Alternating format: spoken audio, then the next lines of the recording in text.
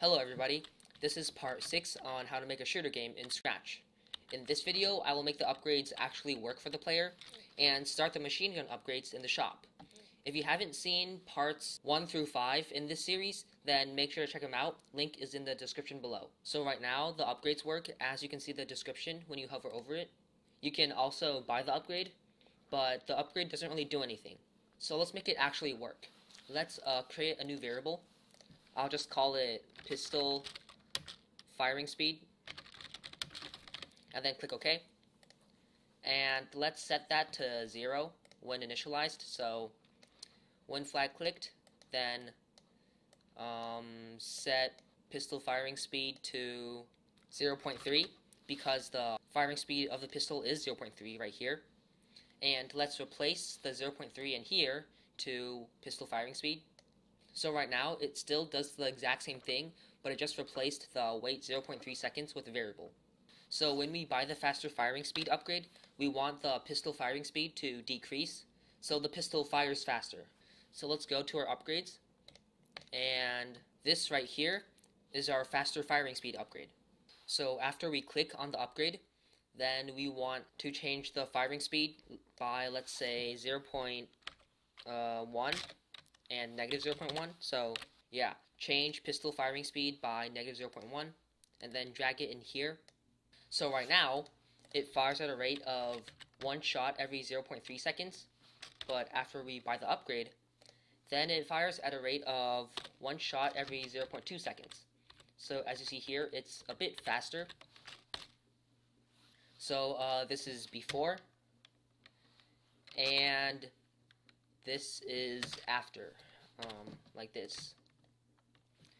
And we can actually buy it again, since we have $50 left, so now it shoots even faster, like this.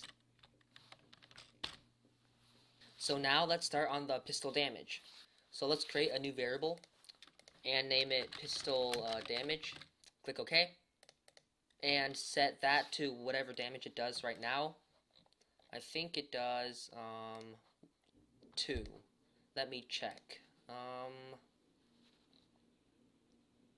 Yeah, so we have damage right now, and that is the damage for both the gun and pistol. I meant the machine gun and pistol.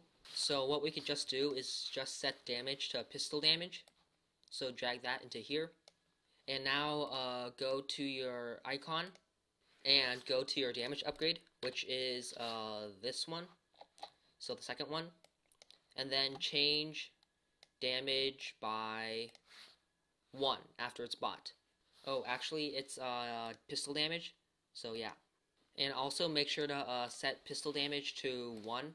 So set pistol damage to 1. Wait, actually at 2, because it's a pistol, so yeah. So now if you test it, then right now, pistol damage is 2. And it takes, it takes 3 shots to kill one of those orange zombies. But if you press P and buy the upgrade, then pistol damage is 3, and it only takes 2 shots to kill the orange zombie. So yeah. So let me show you one more time. Without it, then it takes 3 shots, 1, 2, 3, and after we buy it, then it should take 2, because the orange zombies have 6 health, and it does 3 damage, so... Okay, that does not work. That is weird. Oh yes, it is because after you buy the upgrade, then you also need to set damage to pistol damage. So, set the damage to pistol damage, and now we should be good. So, pistol damage is 2, and let's find an orange zombie here. It takes 3 shots, and after you buy the upgrade, then it should take 2 after we find one again. Yeah, it takes 2. And it also takes 1 hit to kill a normal zombie, because the normal zombie's health is also 3, so yeah. Now we want the pistol knockback upgrade to work.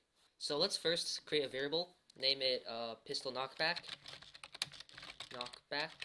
click OK, And let's set that to 0 when the green flag is clicked.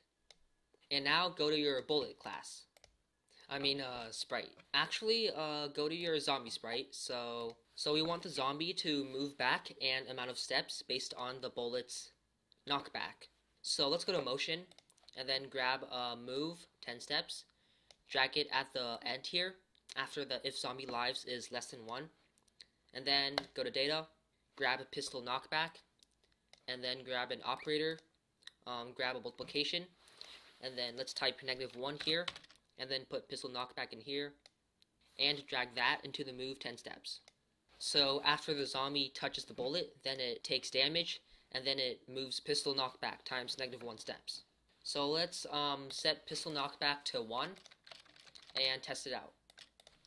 So when it touches the bullet, then it goes back 1 step, but you can barely see it, so I'll make it a bit larger. Let's say move back -5 steps, so set pistol knockback to 5, and let's see it again. So it moves back 5 steps like that. Yeah, so now you can see it, and we have our knockback. But I want to set it back to, let's say, 1.5. So let's see how that works.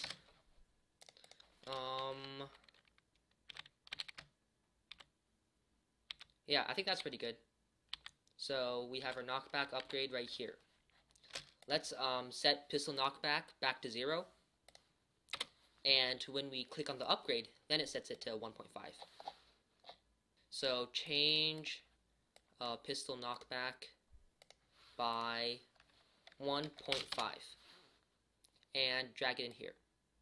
So when we start the game, then there is no knockback at all, but once we go to the shop and then buy the upgrade, the pistol knockback is now 1.5, and you can see the zombies are slightly knocked back by the pistols. So yeah, looks pretty good.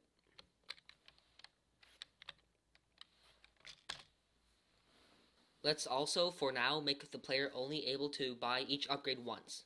This is going to be only temporary, so let's create a variable and name it bot, and then select for this sprite only, and then click OK. And let's set bot to 0 when the green flag is clicked. And then after not mouse down, let's just set bot to 1. And do the same with the other clones. So go here, set bot to 1. Go here, set bot to 1. Now let's also add an if statement. And let's check if bot equals 0. And then put it inside the if mouse down. So this ensures that you can only buy each upgrade once. And again, this is only temporary. I will change this in the future episodes. But let's copy the if statement and then apply this to the other clones again. So if bot equals 0, put it inside the if mouse down, and do the same for this one. So now you can only buy each upgrade only once. So I click on this and then click again, and I can't. So yeah. Now let's make the machine gun upgrades for the shop. I was thinking of adding an arrow on the side here, so when you click on it, then it goes to the machine gun upgrades. Oops. So yeah, let's start drawing our arrow. Let's create a new sprite, and then draw a triangle. I will do like this.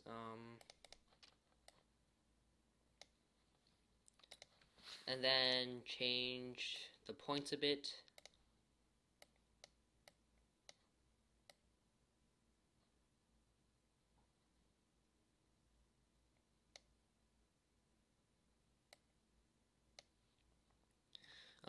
Yep, so like this. Yeah. I think this is pretty good. And now I will outline this in black. So like this. I'll make it a bit smaller too. So okay, maybe a bit larger actually. Okay. I'll actually re-outline this, so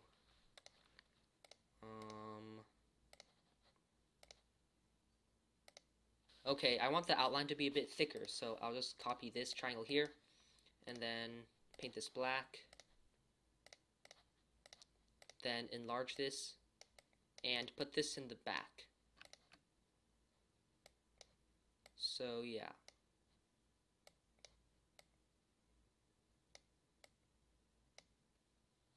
Alright, our arrow looks pretty good.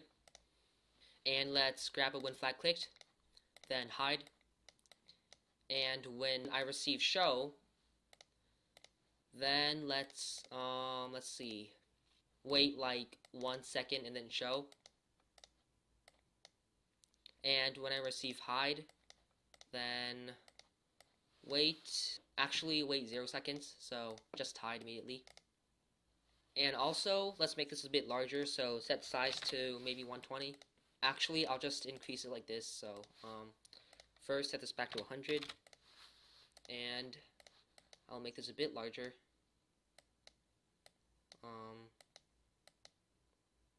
Yeah.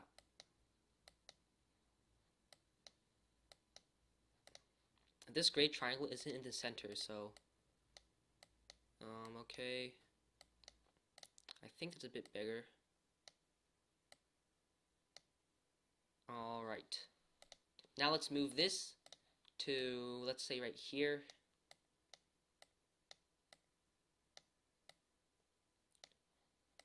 And then drag this in here.